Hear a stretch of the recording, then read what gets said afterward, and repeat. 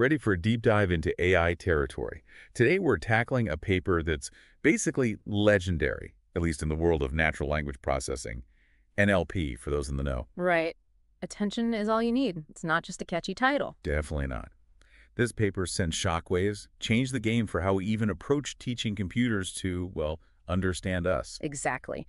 Published back in 2017, but its impact, huge. Before this, researchers were banging their heads against the wall, trying to get computers to really grasp language, like all the nuances. Because it's messy. Human language, I mean. We've got sarcasm, double meanings, cultural references you can't just program in. And that's where this paper comes in. Before attention is all you need, RNNs, those recurrent neural networks, were the go-to tool. RNNs, right. But they weren't cutting it, were they? Not really. They struggled, especially with longer sentences. Like, trying to get a complex idea when you're only allowed to hear one word at a time, super frustrating. And slow. Imagine reading a whole novel like that, one word at a time. No way. Talk about inefficient.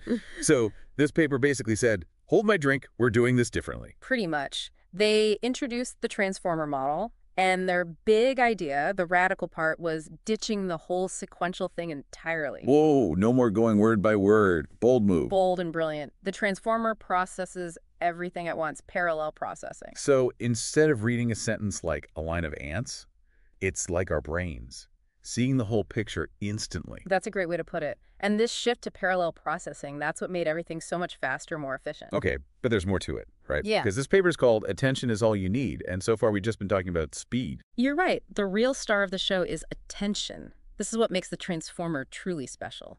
All right then, break it down for us.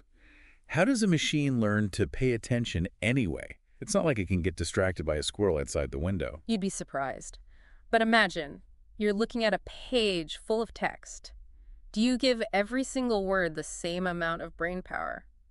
Probably not. I'm usually scanning for the good stuff, the important bits. Exactly. Your eyes are drawn to certain words, phrases that stand out. Maybe it's a heading, a word that jumps out, or something I've seen before, like a hook. That, in essence, is what the attention mechanism in the transformer does. Okay, so instead of treating every word like it's equally important, the model learns to prioritize. Exactly. It figures out which parts of the text deserve more attention, more focus. So it's not just finding the most important word in a vacuum. It's about understanding the relationships between words, how they all fit together to make meaning. Now you're getting it. And this attention thing, it's not just about single words either. That's what I was thinking. The paper mentions multi-head attention. What's that all about? Is that like having multiple AIs reading the same thing and comparing notes? That's a pretty good analogy, actually. Imagine instead of just you trying to understand a sentence, you have a whole team of experts. Okay, I like where this is going. Each expert with their own specialty. You got it. One might be all about grammar, another analyzes the emotional tone, another focuses on the context, the bigger picture. So it's like looking at the same sentence through multiple lenses, each revealing a different layer. Precisely. This multi-head approach allows the model to capture so much more nuance, depth. And this wasn't just some theoretical breakthrough. This had major real-world implications. Because when we're talking about AI, and especially natural language processing, it's easy to get lost in the weeds. But the reality is, this tech is already all around us. Absolutely. And the thing is, this paper, those ideas about attention and parallel processing, they've become the backbone for so many of the AI tools we use every single day. Okay, I'm hooked. Give me the examples. What kind of real-world impact are we talking about? Well, think about Google Translate. Remember how clunky and inaccurate it used to be? Oh yeah, like trying to decipher secret code sometimes. Now it's shockingly good, right? And part of that, a big part, is thanks to the transformer. Or think about those chatbots that can actually hold a decent conversation these days. The ones that don't make you want to scream at your phone. Yeah, those are surprisingly good. Right. And chances are the transformer's behind that too. It's not just understanding what we're saying, but actually generating coherent responses. That's wild. I had no idea this technology was so widespread. It's everywhere. Even that predictive text on your phone, the one that tries to guess what you're going to type next, often powered by models built on these same principles from the transformer. Mind officially blown. So we're not just talking about understanding us, but actually generating human-like text on the fly. That's a whole other level. Right. And it all started with this one paper, this radical idea about how to approach language processing. This attention is all you need. Yeah. Idea really did unlock something, didn't it? And from the sounds of it, this was just the tip of the iceberg, right? You're catching on quickly. This paper didn't just solve existing problems, it opened up whole new avenues of research, new ways of thinking about AI. It was like a starting pistol for a whole new race in AI innovation. So what you're saying is buckle up, because things are about to get even more interesting.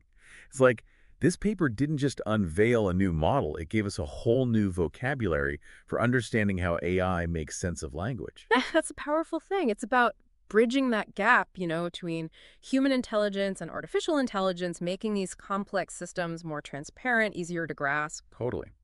But before we wrap up, attention is all you need. There was this one line that really stuck with me. They talked about making generation less sequential. Any idea what they meant by that? Ah, you picked up on that. It's intriguing, isn't it? Almost like they're hinting at a future where AI isn't just following our instructions, processing things step by step, but actually generating outputs in a more holistic, less predictable way. So less like we're feeding it data and getting a pre-programmed response, more like setting it loose to be creative on its own terms. Exactly. Imagine an AI composing a symphony, not by painstakingly arranging individual notes, but by understanding the feeling of the entire piece.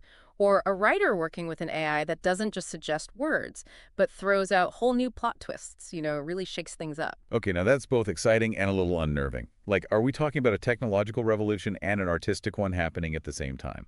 And that's what's so cool about a paper like Attention is All You Need. It's not just specs and technical details, it sparks your imagination, makes you rethink what's possible. Not just in AI itself, but in the things we do with AI. Exactly. Like they've handed us the keys to this brand new supercar we know how to drive, sure, but where it can take us, that's still up for grabs. And that feeling, that sense of uncharted territory, that's what makes this whole field so captivating. Attention is All You Need wasn't the finish line, more like the starting gun. They fired it, and now the race is on. So to all our listeners out there, if you're even a little bit curious about AI, about how these models are already shaping the world around you, go check out the paper itself. We'll make sure there's a link in the show notes. It's dense, I'll warn you, but it's worth it. It's a chance to really get your hands dirty with research that changed everything. And who knows, maybe it'll spark an idea for you. Maybe you'll be the one to come up with the next breakthrough. Because just like in language, in the world of AI, attention is everything. Until next time, everyone, Right. keep your minds curious and those imaginations running wild. Like this paper didn't just unveil a new model, it gave us a whole new vocabulary for understanding how AI makes sense of language. And that's huge, bridging that gap between human intelligence and, well, the artificial kind, right? Making these systems less of a black box. Absolutely. But before we wrap up our deep dive into attention is all you need, there's this one line that really stuck with me. They mentioned making generation less sequential, and I've been turning that over in my mind ever since. What do you think they were getting at there? Oh, good catch. It's a bit cryptic, isn't it? But I think it hints at a future for AI that's, well, less about just following instructions. Less about processing things step by step. Yeah, exactly. More about generating outputs in a way that's, I don't know, maybe more human-like in a way, more holistic, less predictable. Okay, so less like we feed it data and get a pre-programmed response, and more like we set it loose to be creative on its own terms. Now you're talking. Imagine an AI composing a symphony, not note by note, but by grasping the entire feeling of the piece. Or a writer working with an AI that doesn't just suggest words, but comes up with whole new plot twists, things a writer never even considered. Okay, I'm just going to say that's both exhilarating and a little terrifying, right? Like, are we on the verge of a technological revolution and an artistic one all at the same time? And that's the beauty of this paper. It's not just a bunch of technical jargon, it gets your mind going. What's possible, not just in AI, but in what we create with it, that's the exciting part. Like they've handed us the keys to a flying car. We're still figuring out how to drive the darn thing. But man, the possibilities. That sense of the sky's the limit, it's intoxicating, isn't it? That's what makes this whole field so captivating, and attention is all you need. It wasn't the finish line. Or like the starting gun, right? Exactly. They fired it, and now the race is on. So to everyone listening, if you're even a little bit curious about AI, about how these models are already shaping our world, go check out the paper yourself. We'll put a link in the show notes. It's a dense read, fair warning, but it's a chance to get your hands dirty with the real deal, the research that changed everything. And hey, who knows? Maybe it'll spark something in you. Maybe you'll be the one to come up with the next big breakthrough. Because whether it's language or AI, one thing's for sure. Attention is everything. Until next time, keep those minds curious and those imaginations firing on all cylinders.